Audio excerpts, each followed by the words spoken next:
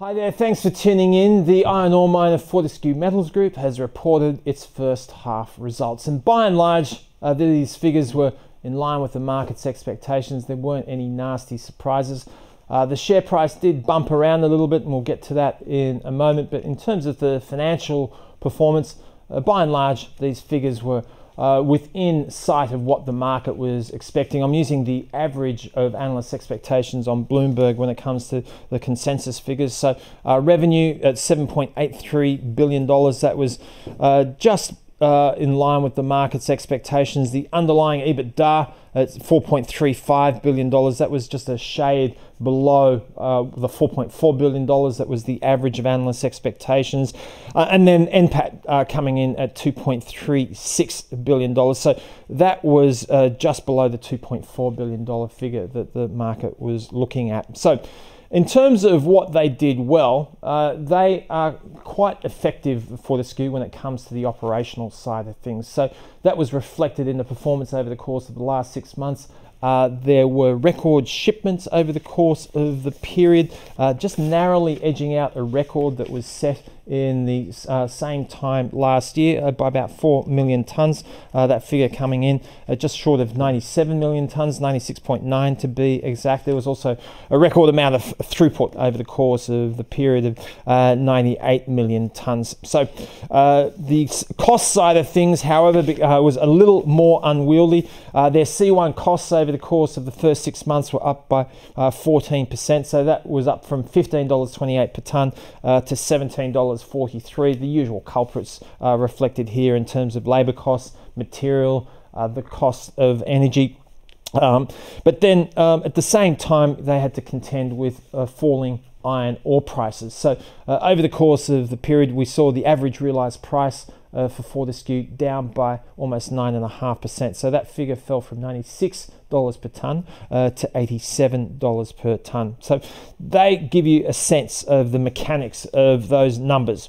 In terms of a blemish, if you like, you could describe an area of consternation with Fortescue being the outlook with what's going on in relation to their payout ratio. So what we have seen, having peaked over the course of the last couple of years, there has been there's been a continued decline in their payout ratio over the course of the recent halves, and that was a continuation as far as this period was concerned. So the payout ratio fell from 70% in the previous half to 65% this half, having peaked at around 80% of net PAT a couple of years ago. And this is the area that analysts are paying a lot of attention to when it comes to Fortescue, because when essentially you are seeing something of a deviation in direction in relation to Fortescue Future Industries, the greening of the business,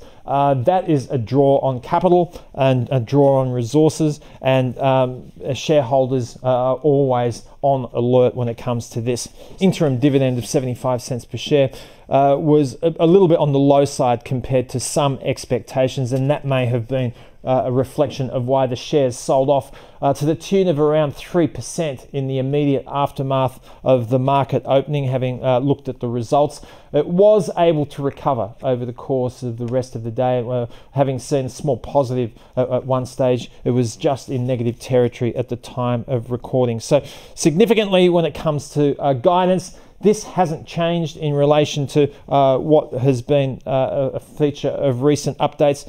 Shipments for the year are going to be between 187 to 192 million tonnes. Costs are going to still be a factor, and they have highlighted that in the conference call after the result. They expect C1 costs to be in the order of 18 to 18.75 per tonne.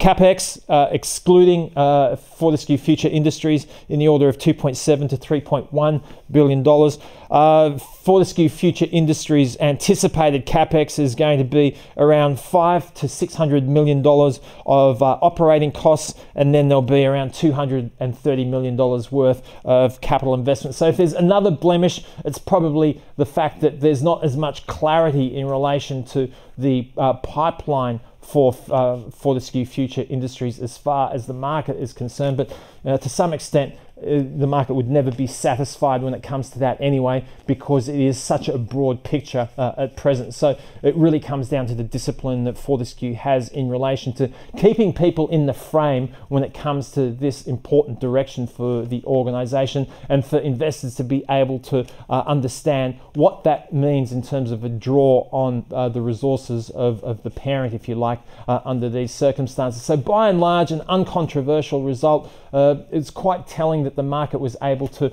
recover to the extent that it did over the course of the day. But the other thing to bear in mind is that since the beginning of November, we have seen Fortescue Metals shares really reflect the turnaround story as far as China is concerned. The shares have risen by as much as 55% from the beginning of November to the middle of January. And now it becomes a question, as much as anything in the near term, about what is happening in China and how analysts extrapolate that in relation to the iron ore price. Because whilst there's been there was a big run up in the price of iron ore, that wasn't necessarily reflected in Chinese steel mill margins, amongst other measures. So that's what the market's probably looking for, and that's probably arguably one of the more important obvious near-term catalysts as far as Fortescue is concerned.